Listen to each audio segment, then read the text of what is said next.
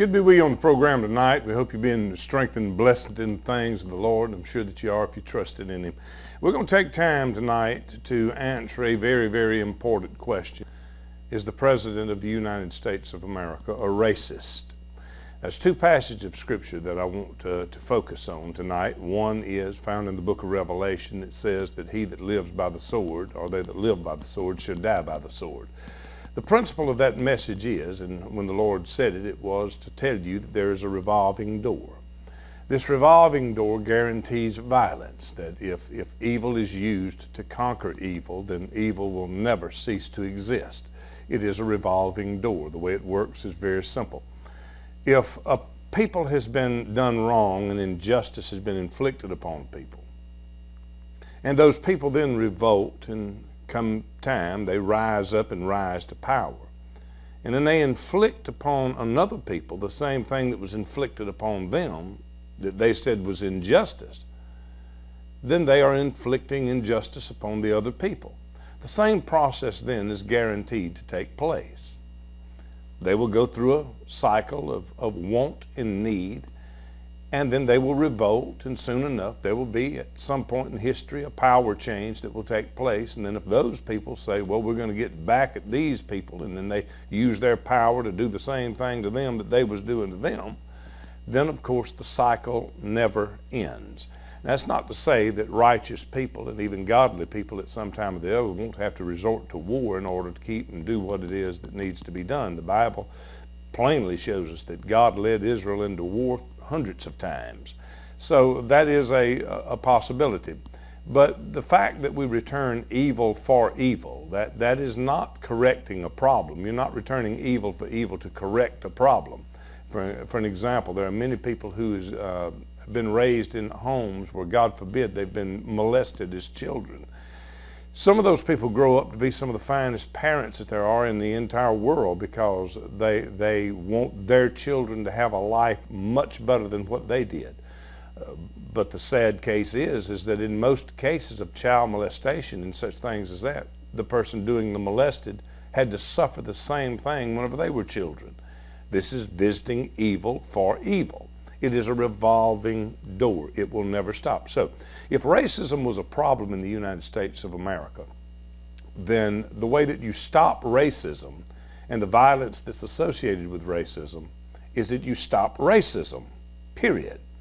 So if a group of people now rises up to try to inflict racism upon another group of people who they believe inflicted racism upon them, well, then the revolving door is there. He that lives by the sword shall die by the sword. I hope I've made that point clear in the few minutes that I have to do it. The second passage of Scripture is this. There are liars, he that maketh the lie, and he that loveth and maketh the lie, he that loveth the lie. You've got two groups of people there. One who makes lies, they create them, and they become masterful at doing so. The Bible refers to this also as deception. He that loveth and maketh a lie. You have lie makers. They are very, very, very aggressive human beings. The liar is an aggressive human being. Then you have the lie lover. And the lie lover is oftentimes very non-aggressive. They just love the lie. They're fed by the lie. Many of you preachers have seen it in your churches more times than one. People who's very quiet, sits back and don't know anything, don't do anything, hadn't done anything wrong. The minute there's discord, no matter how great the lies are, no matter how terrible the lies are against a preacher or against someone else in the congregation, these lie lovers immediately, without even questioning, immediately gravitate toward the liar because they are lie lovers. It takes the Word of God to feed the spirit and the truth of truth seekers.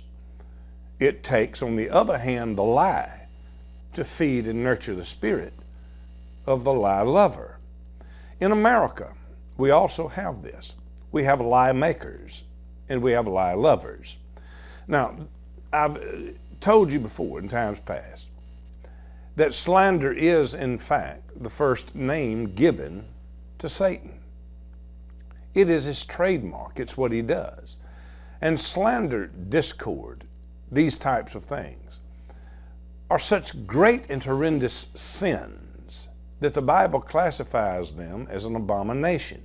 I've shared with you the 4 degrees of sin before. You have the sinner, you have the evil, those who want to hurt, the wicked, those who are twisted, and then the abominable, the greatest of all sins.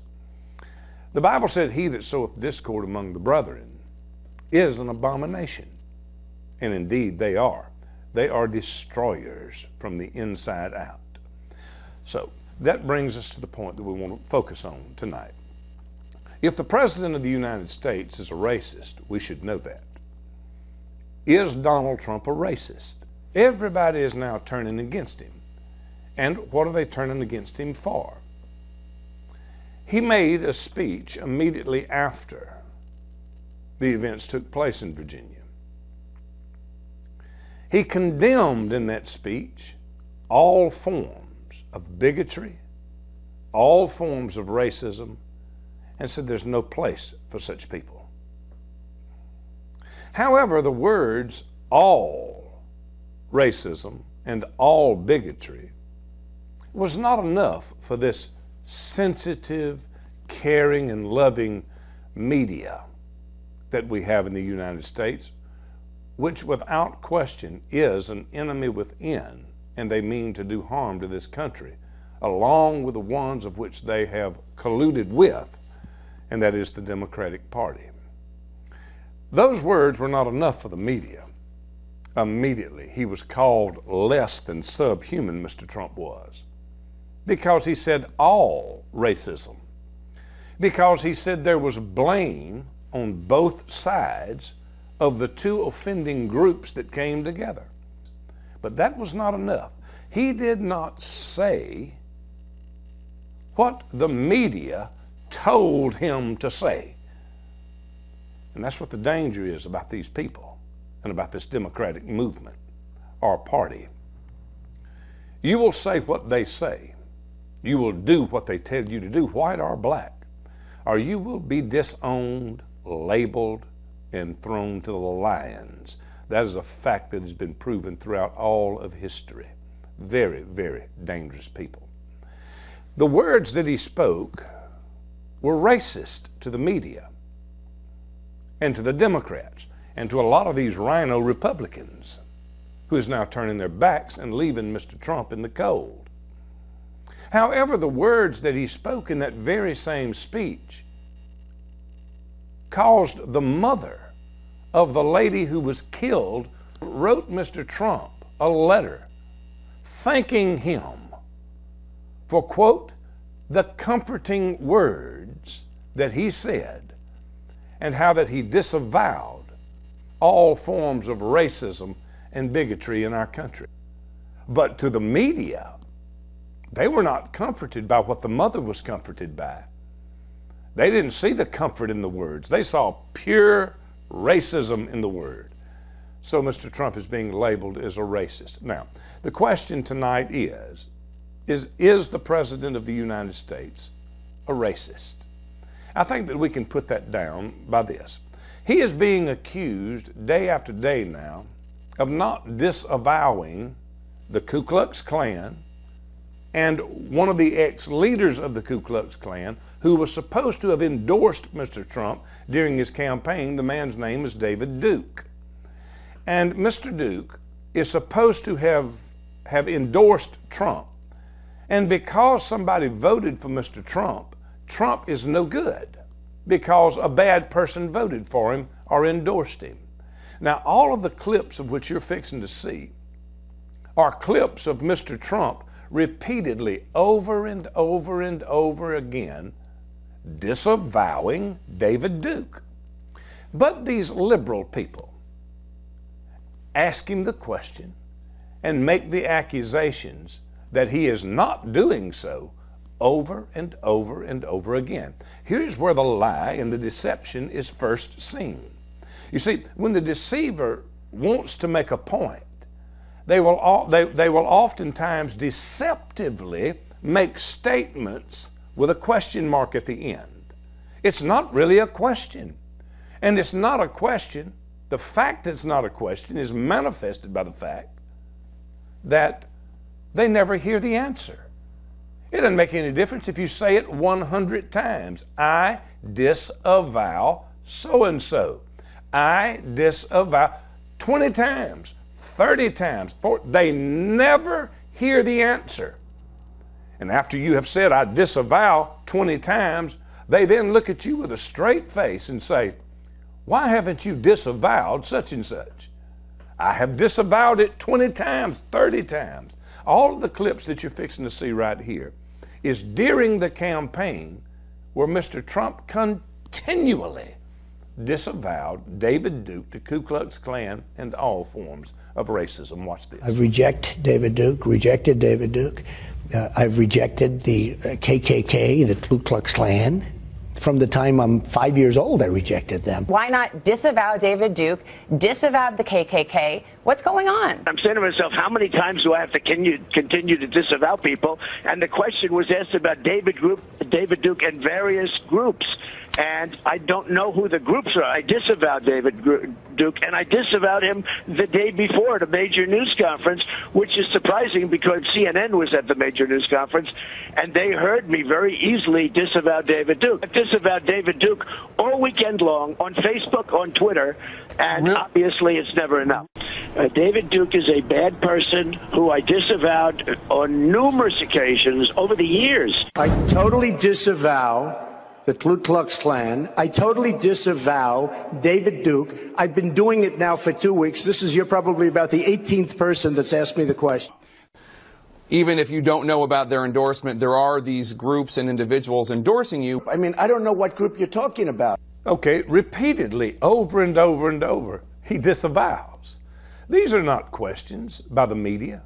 They're statements disguised with a question mark. Now, all of that was during the campaign, before he became president. Just in case someone might say, yeah, well, he was just saying that in order to become the president. Well, I think that this would disprove that. The clip that you're fixing to see is a reporter asking Donald Trump about the new Reform Party. Listen closely to what he says 17 years ago. What do you see as the biggest problem with the Reform Party right now? Well, you've got David Duke just joined, a bigot, a racist, a problem. I mean, this is not exactly the people you want in your party. What do you see as the biggest problem with the Reform Party right now? Well, you've got David Duke just joined, a bigot, a racist, a problem. I mean, this is not exactly the people you want in your party. Mr. Trump has never accepted support from the Ku Klux Klan. He has never not disavowed David Duke.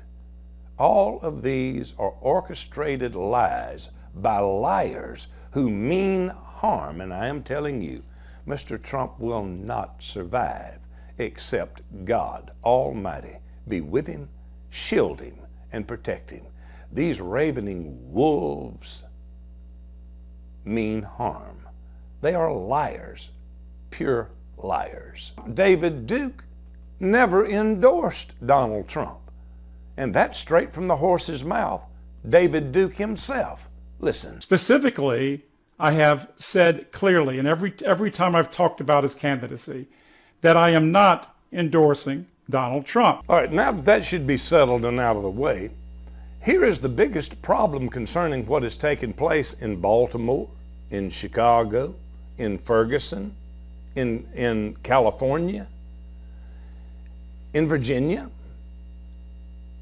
Where was the police? Why is it that in all of these Democratic-controlled states, controlled by Democrat mayors, who's over the police department, and governors, why is it that over the past 2.5 years, no police officers has even attempted to stop violence as they are paid to do? It is because we have seen and heard that the mayors and the governors are issuing stand-down orders to the police department. The ACLU, concerning this mess that took place last week, themselves are siding with the neo-Nazis. Can you believe that? They are suing the state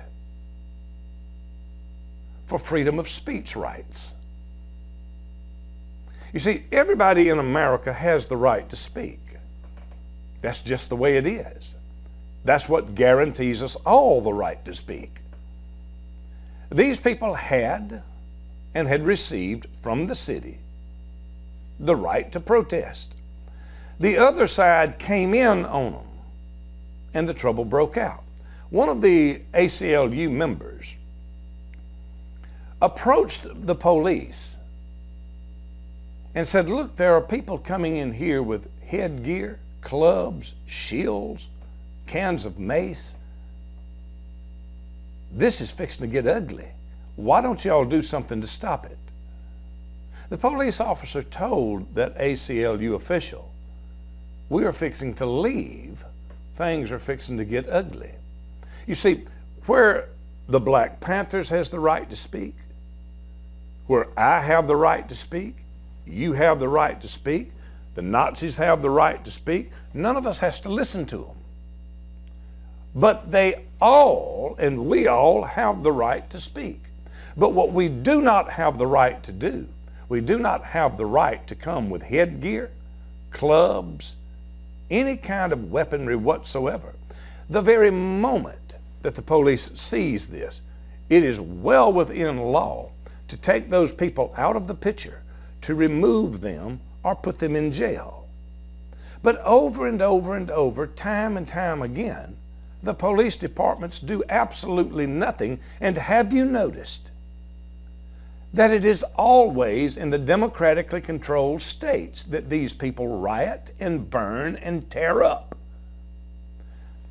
What could be causing this? I think it's clear, in my opinion.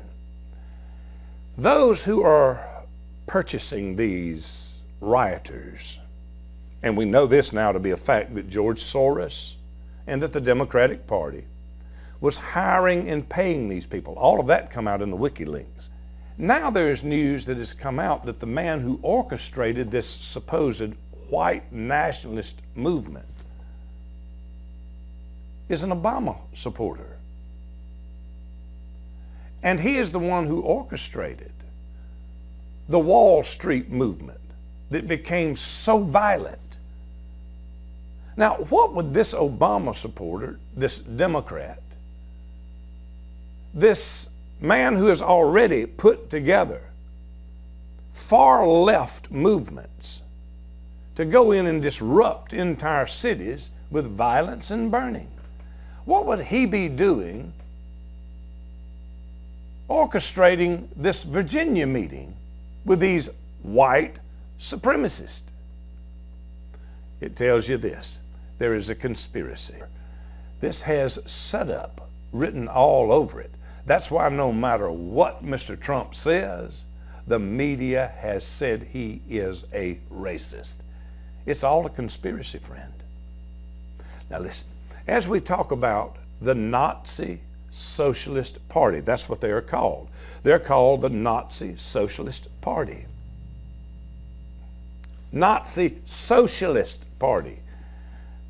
Communist. The Nazi Socialist Party has never had anything whatsoever to do with capitalism. Never anything whatsoever to do with the Republican Party.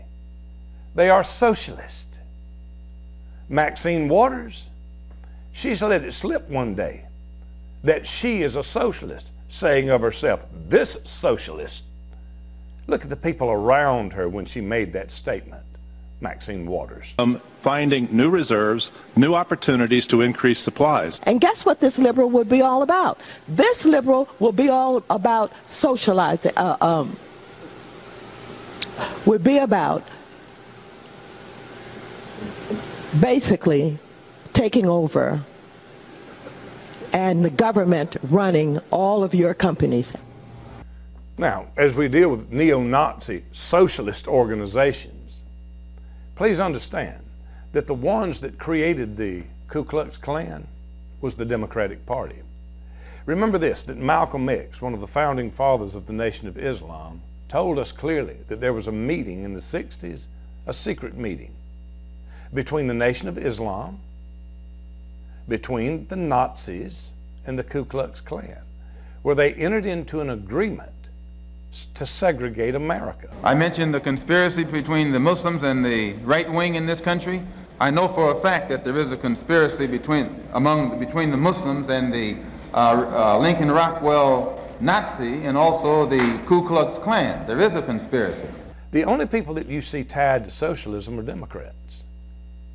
The only people that you see tied to the Klan are Democrats who created the Klan. Whatever you see going wrong in this country, their fingerprints is all over it while they attempt to blame it on someone else. These people were supposed to have been screaming out anti-Semitic, anti-Jewish statements at this rally in Virginia. And oh, how the media was so upset about that. But yet, once again, you go to some of the leading voices in the Democratic Party. Jesse Jackson. Jesse Jackson called Jews Hammy-town. Louis Farrakhan called Jews the synagogue of Satan. Al Sharpton called the Jews white interlopers and diamond merchants. I don't care who called who what. I'd love to live in a perfect world, but we don't and we never will. But what I am concerned about is when Jesse Jackson said it, when Al Sharpton said it, all Democrats, when Louis Farrakhan said it. Do you ever remember hearing a word about it? These people are touted to the highest degree as wonderful saviors of the earth by the media and the Democrats. Yet they call someone who has never been associated with any of this mess a racist.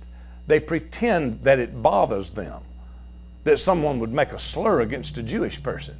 But yet it never bothers them when they themselves in their own do it. Donald Trump didn't make a slur against anybody. He wasn't even there. He didn't orchestrate it. An Obama supporter is the one that orchestrated the white separatist movement in Virginia. Now finally, I'll end with this tonight.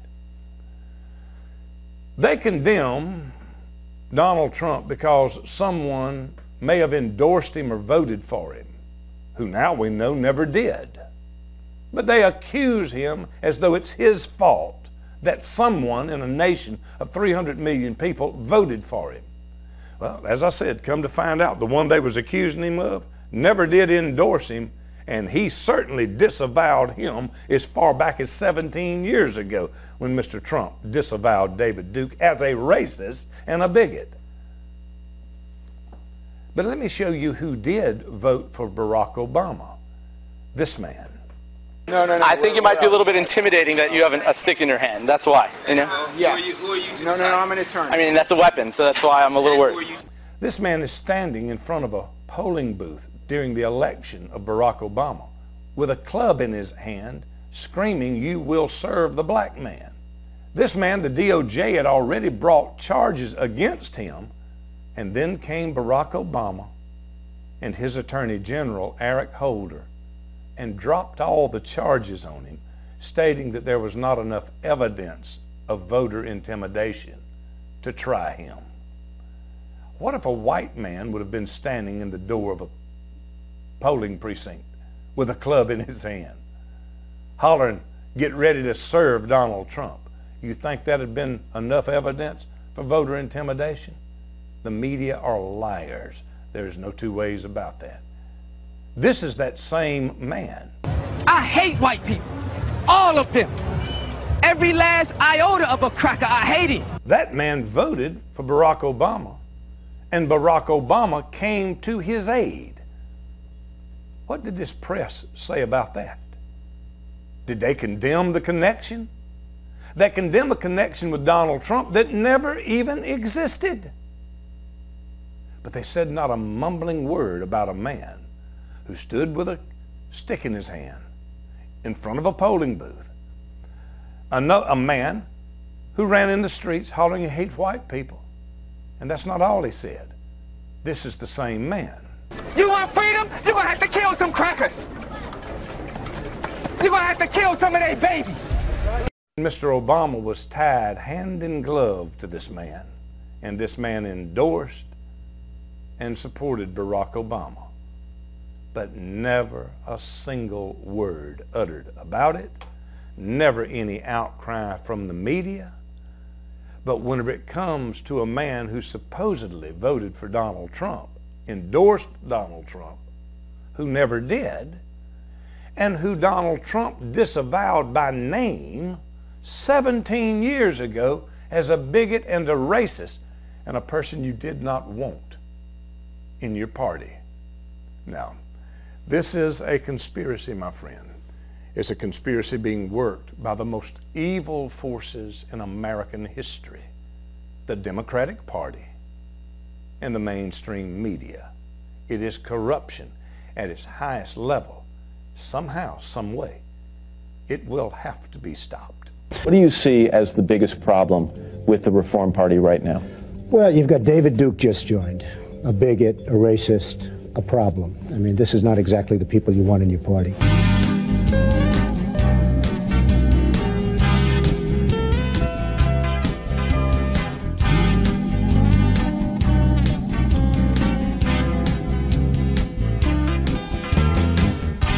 I'd like to take a load off of you. Just put it on my back and I'll carry it too. You look like you could use a day or two. Get yourself some rest now, and while you do, I'll carry that load for you.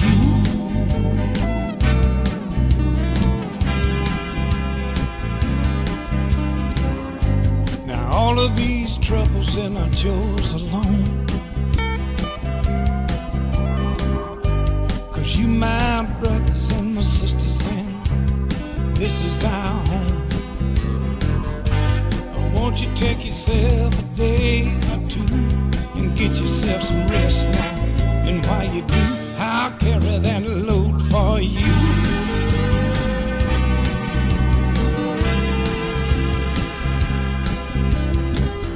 Oh, that's the way it should be.